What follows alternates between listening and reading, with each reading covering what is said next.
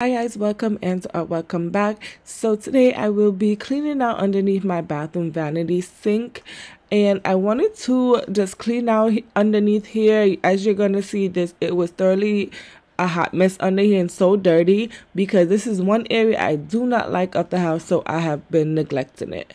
I'm going to go ahead and clean everything out. I'm going to use this 360 turning thing to organize my most used cleaning products, and the things that I don't really use, you see, I push them to the back because I don't really use them that often, so no sense of them being here.